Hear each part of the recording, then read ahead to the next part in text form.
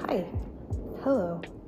I wanted to try something new and do a voiceover for this one and see if that was something that we liked. This one's a little bit, not a little bit, it's a bit of a longer video than usual. I think this one was about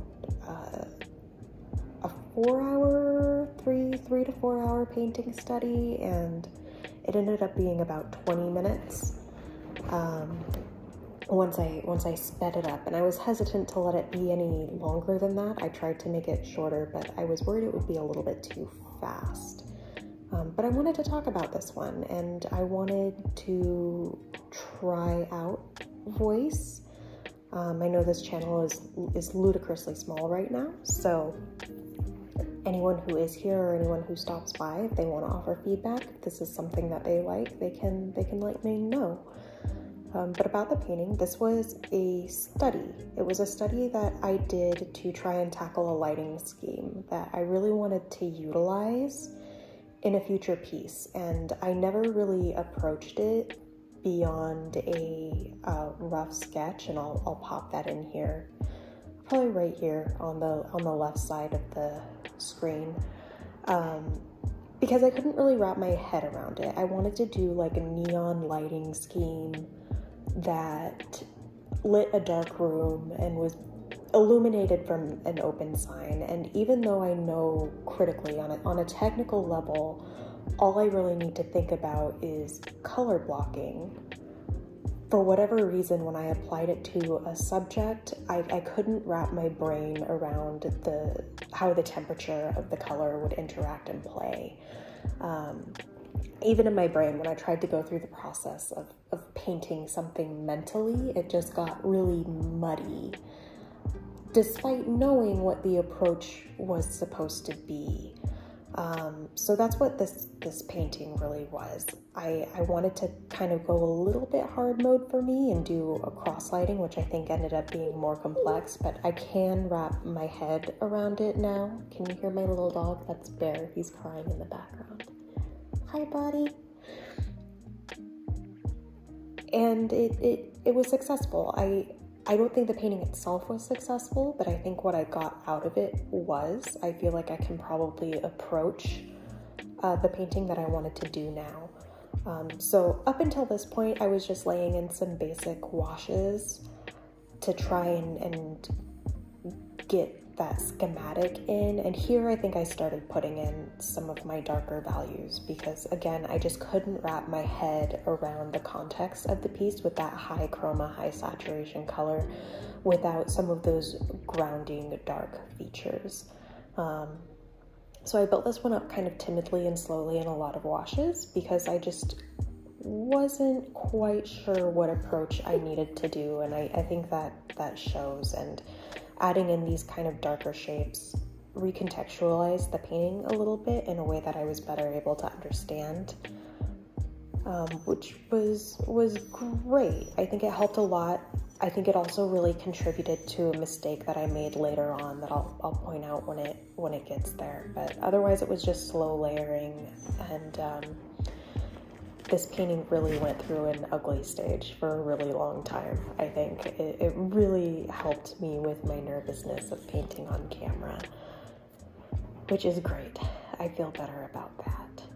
But things were looking a little muddy here, and if you can see with that darker, what should have happened was I should have laid in my bright pink on the left side of the face, not touched it, and retained that as one big painted out light shape, which is something that I end up going back in to redo in gouache. Which, thank goodness for that. Thank goodness for gouache. It's such a pal and a really great fallback for me when I heck it up with watercolor. But it also means that sometimes I spend more time problem solving instead of planning and exploring the color and value relationships that I should have probably resolved before I started. And that time spent problem solving is really what happened here.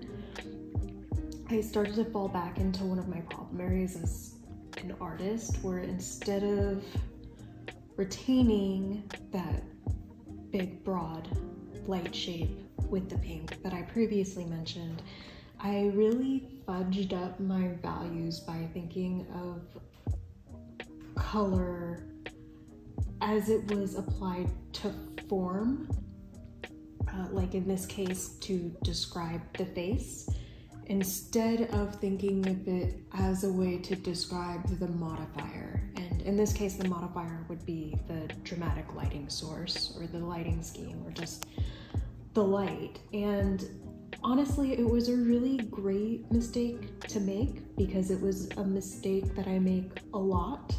And it was the thing that really prevented me from wrapping my head around this, and being forced to catch it and work through it and unwrap and rewrap everything back up forced me to get to where I wanted to go with this eventually, even though I hit this little rocky roadblock at the start by over-rendering.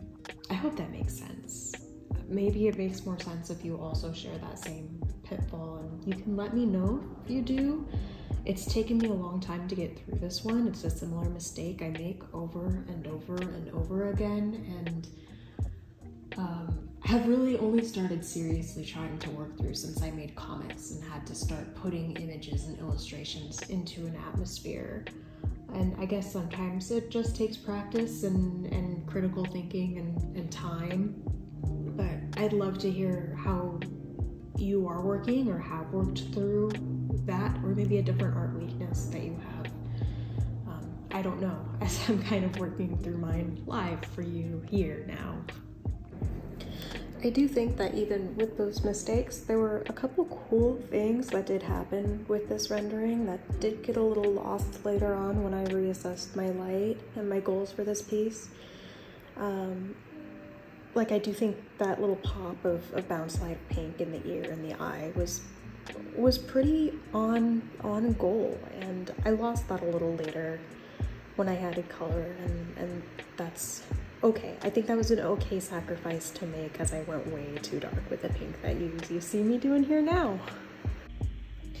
And this was about where I started to go in with that gouache and tried to put in that secondary light source that got really, really muddy by emphasizing all of the blues.